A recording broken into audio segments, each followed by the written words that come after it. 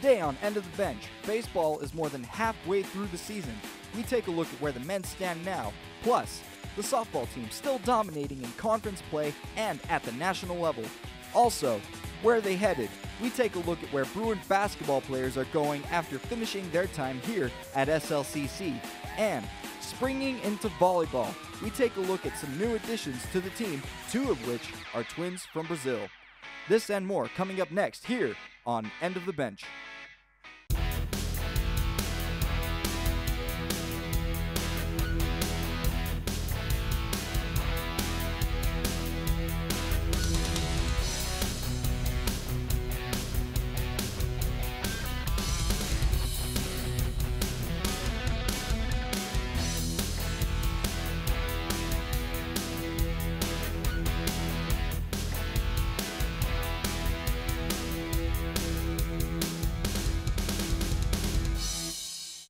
Welcome to End of the Bench. I'm Michael Waters, and with me today is Brianna Wynn. Brianna, tell us a little bit about yourself. So I'm currently a freshman here at Salt Lake Community College. My plan is to major in communications and then eventually go into sports broadcasting.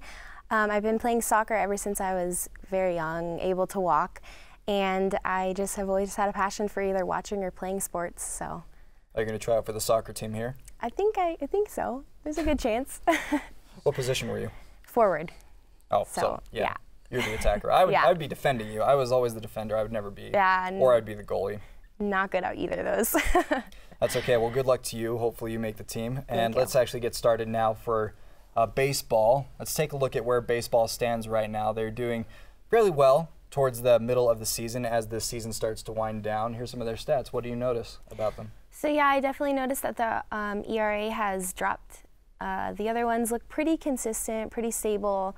But definitely that ERA that is the biggest change. One thing that I really liked what Coach D.G. Nelson said toward the beginning of the year, that this is a very clutch group, that they perform their best at the end of games. Now here are the standings in baseball. What do you notice about where Salt Lake stands from those other two at the top? So yeah, number 3, that's awesome. They're definitely doing good. They're kind of in the middle, but I think that, they're doing awesome. And especially the 2 no-hitters pitched recently against USU, which was awesome.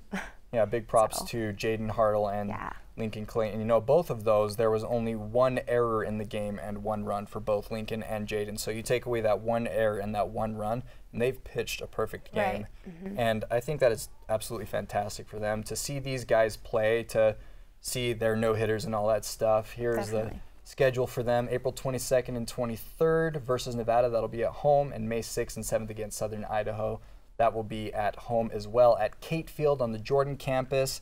That's out there at 90th South and Bangerter Highway. So let's go out. Let's support these young men in their endeavors, and hopefully they will be able to, be clutch and be able to, go on a tear at the end of the season. And then when region tournament comes around, they'll be able to win region and go on to Grand Junction to play in the national tournament. Let's now go ahead. We'll shift into softball. Take a look at how dominating they have been so far into the season. And what can you say about the softball team? So yeah, their stats look pretty consistent. ERA is good, not too much of a change. And they're currently ranked number 4 in the nation, which just switched actually. I think it was at, number 3, then it was at 5, now we're back at 4. So, yeah, good job, ladies. Looks great. Looks awesome. Yeah, I'm really excited for the ladies and for the remainder of their season. These stats, if you can be this consistent all season long, you're definitely going places, and you're going to maintain that rank at number 4. And in conference play, 21-1, the 1 loss they had in the conference came to Southern Idaho. Southern Idaho is another really good team. They are currently ranked 11th in the nation right now. So not necessarily a bad loss to have, because they're also another ranked team. Right. Lauren Gosselin, she was named Player of the Week in the conference.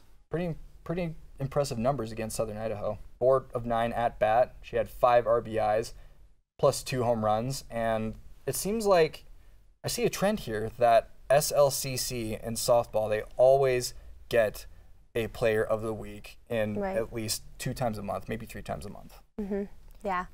And I feel like they are kind of getting some more national attention than what you know, they've gotten in the past. They should be getting more. And I feel like we need to get more people out to the games as well, because they are a really great group of girls. They're a big family. I like what they said before, you know, they fight like sisters. They love each other like sisters. How important is that to, you know, have that kind of chemistry? No, I think that's really important. Also with the baseball team, they've got great chemistry. A lot of them have been friends since they were little, and I think that's what helps them play together well, and they all know each other and how they play, and that just really helps with, definitely that chemistry is a big thing. So.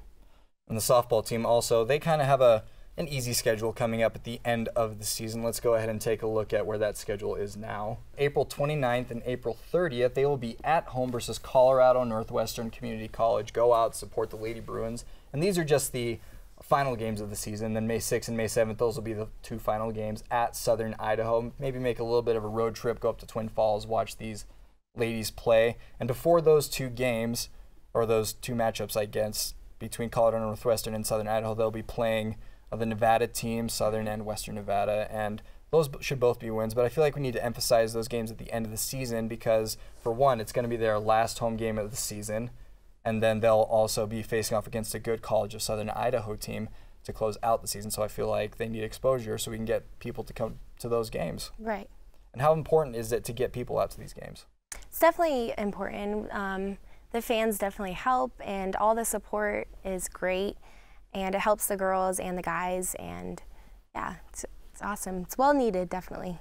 Let's go ahead now. Let's take a look at the All-American teams for basketball. Tyler Clark, she was named to the first team All-American for the ladies. Congrats to her. She doesn't know where she is going yet to school, but I've heard that she is looking at some pretty big schools. Tyler Rawson, congrats to him as well. He was named to the third team in All-Americans, but I feel like the men really kind of got the shaft on the All-American teams. No, yeah, I think so. I think with the champion team, they've got a lot of star players, a lot of good players, and especially Connor Toulson, he was MVP, and I think he deserves some recognition. I think a lot of them do, but congrats to Tyler, definitely, because that's awesome for him. So.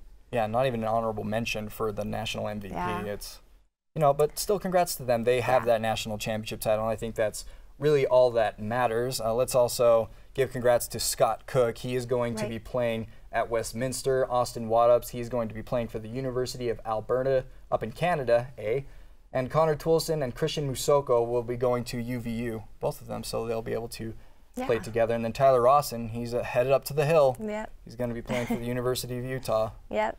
And how dangerous is it for him, you know? His parents raised him as BYU fan. Yeah, no, BYU fans. It's a big rival. And now, how do you think that affects him, his family being, do you think that really matters? No, I don't think so, Yeah, but I mean, if you make it a rival, it's a rival, so, but no, I think he'll do great there, so.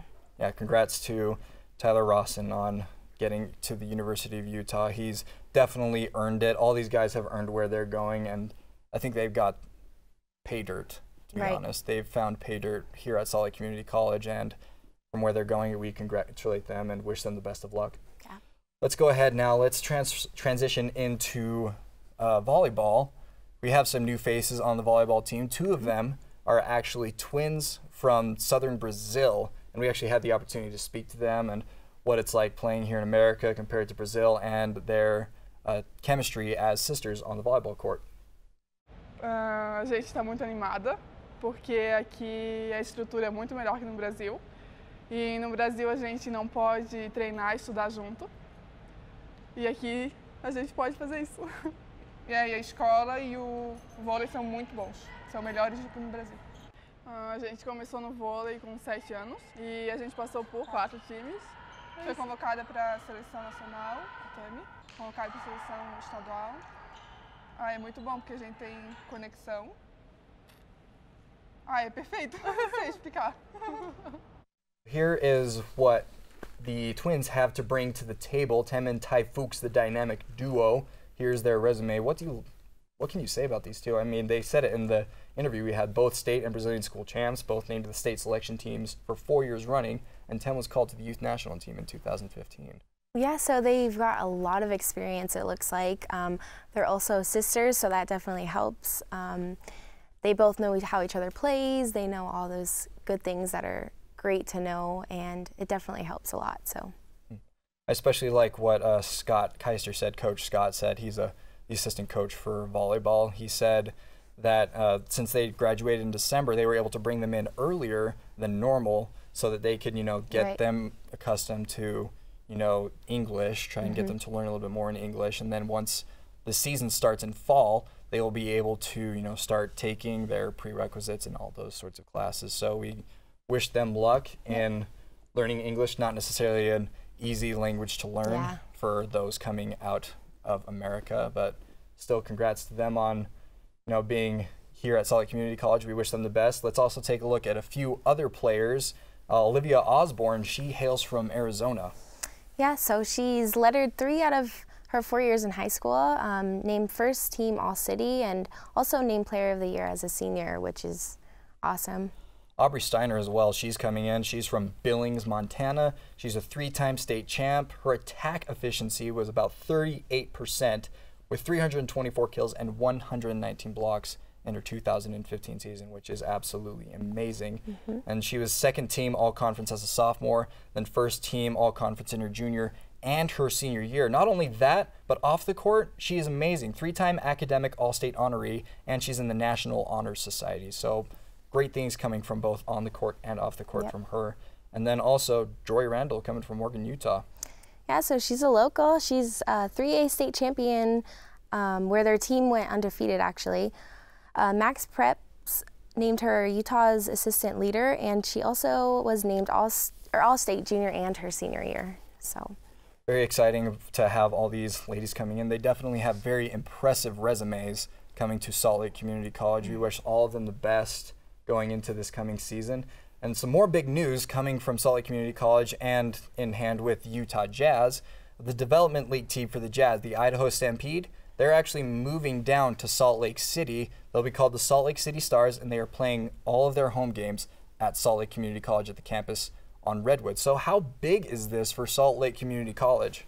Yeah, no, I think this is huge. I think that it's going to bring a lot of exposure to Salt Lake Community College, and also with the money coming in and all that great stuff, it's going to be awesome. And they also mentioned a scholarship that will be offered to students. We don't have much on that information yet, but we will definitely get that to you as more information starts coming in. But as you said, the exposure is going to be great for the school, and the money coming in will help maintain the building. And the Jazz organization is also very familiar already with Salt Lake Community College because they had their summer league team, the Rocky Mountain Review. They came in and played at Salt Lake Community College, so they will already be in the know. And it's also important to notice that the Salt Lake Community College athletics, they will have priority over the gym and stuff whenever they need to practice, and that the Salt Lake City Stars will be scheduling things around Salt Lake Community College's plans. So nothing will be disturbed for Salt Lake Community College, and very exciting. Go out, see some of the stars. That's a bad joke. That was a really bad joke. I really did not mean to say that. And also Kevin Dustin, here's what he had to say about the Salt Lake City Stars coming and playing at Salt Lake Community College. We are very excited about the opportunity to host the Stars.